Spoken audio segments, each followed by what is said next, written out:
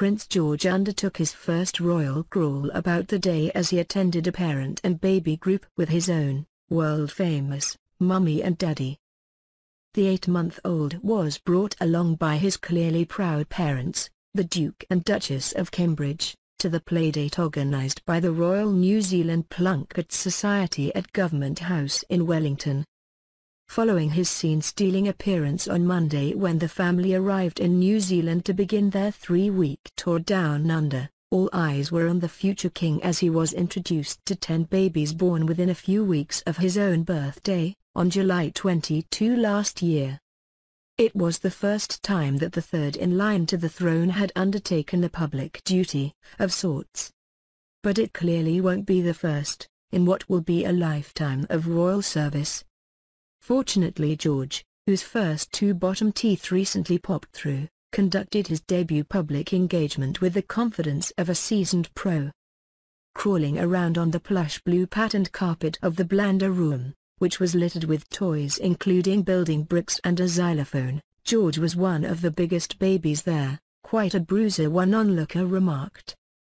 Dressed in blue Rachel Riley dungaree shorts with a ship on the front, a white blouse and soft blue pre-walking shoes, he had no fear in pulling himself up towards the other children, and stealing their toys.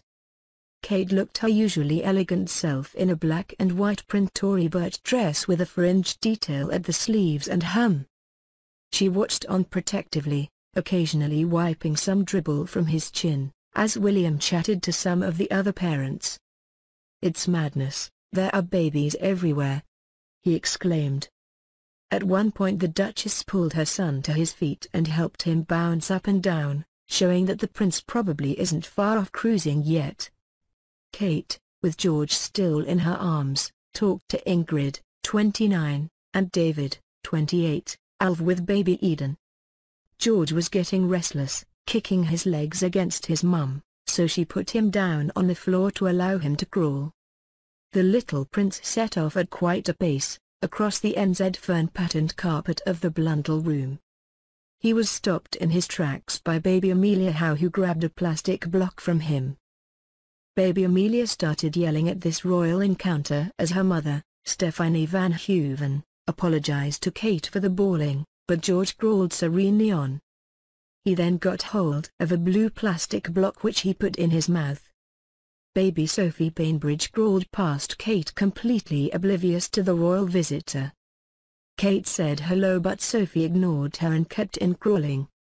George then picked up a purple tambourine and started shaking it, gurgling with delight at the noise. Baby Eden, dressed in floral dress and headband, got in George's way and he reached out to stroke her face. Then he reached out a little bit too far and hit Eden in the face with a flailing arm. She lost her headband in the melee but seemed unperturbed. Kate then picked up George. Dad Ryan Tunstall said, "Isabella and George had a lot of fun on the drums. It was a pleasure sharing our beautiful baby with the Duke and Duchess. The whole thing was a wonderful highlight." Grant Collins, 38, and Magda Gerberts, 35 met the royals with baby Lucas. Grant said, "We found out Lucas had more teeth than George, so he's winning that race. George has got about 4 or 5 teeth coming through. Lucas has got his 7th coming on." We chatted to the Duke first and asked about how they and George coped with the jet lag. William said sleeping and distracting the baby was the best thing to get over jet lag, and that's what they'd done with George. We spoke to the Duchess about group play. George had never played with so many babies before. She said it was the most amount of babies they'd ever had in a room with George. He does see other babies, but not many in a group like this. George is bubbly, quite feisty, and he took control. He crawled to the center of the room and he owned the place. He honed in on certain toys and took the ones that he wanted. No one was going to stand in his way. Gay parents Jared Mullen and Ryan McRae, who have baby Isabella, spoke about their experience afterwards. Mr. Mullen said, "Isabella and George had a little play together. They were chums. In a way all we did was talk about babies. The Duke and Duchess were lovely. They were both very relaxed and we chatted about our experiences as first-time parents. He, George, is a lovely little boy, very intrepid. The whole thing has been a huge privilege. It was lovely to meet the Duke and Duchess and share our beautiful children with them. They are both very lovely and loving parents. George liked the drum and the standing-up PlayStation. At the end of the day it comes back to the fact that we are first-time parents. Mr. McRae added, "It was such a big day." Grant Collins added, "The Duchess said George was sleeping well through the night and that he's on solid food now, so that has really helped his sleeping." Sheila and Sony Lima met the royals with baby TJ, Daji Lima. Sheila, who works in childcare, looked lovely, and very patriotic, in a traditional blue Samoan dress, with white flowers and red necklace. She said, "It was a very special time. We had a chance to cuddle George, he is very strong and very advanced." We talked to the Duke and Duchess about parenting, and to the Duchess about her role as both a mother and a royal. She said she was lucky to have help with George from her family and her friends. She is very down-to-earth and charming, they both are. Prince William said he supported his wife by giving George his bottle at night and putting him to bed. "I was very nervous because this was my first time experience meeting royalty. I feel very special. Different children develop differently, but George is very advanced for his age. He was crawling and wanting to walk in an advanced way, more so than my son who is younger than him. George is almost trying to walk, he can pull himself up and he is almost there. He will be crawling soon." All of the babies present were from local families and chosen by the organization, which provides healthcare and support to new families, known in New Zealand simply as Plunket. The idea was to give the William and Kate the opportunity to introduce George to the world in a less formal way than usual and give the couple a chance to swap anecdotes about the trials and tribulations of being first-time parents.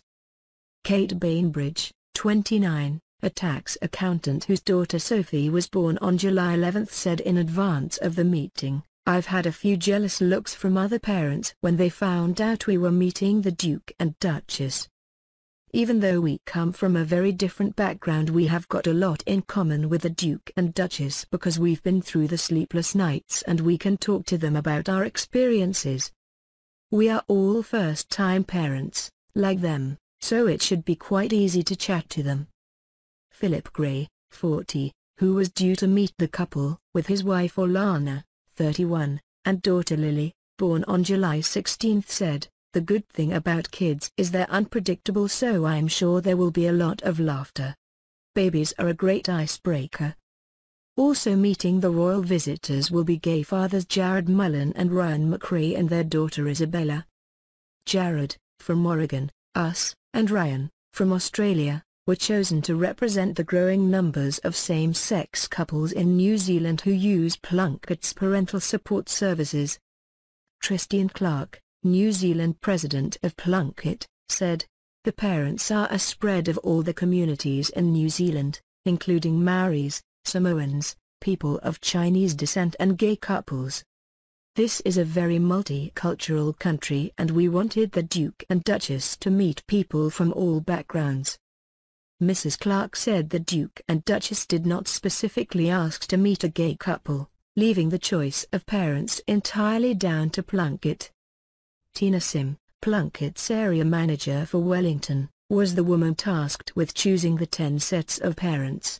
She said she started by looking for local couples whose children were born around the same time as Prince George, looked for parents from diverse backgrounds, including a single mother, and tried to get an even split of girls and boys. "The first 10 people who I called and who picked up the phone are the ones who will be attending," she said. "There are some couples who I called and who have missed out because they didn't answer." Mr. Gray said he will be the 3rd generation of his family to meet a royal visitor. His grandfather Bob Graham met the Queen when he was serving in the Royal New Zealand Air Force and his father Robert Gray met the Prince of Wales.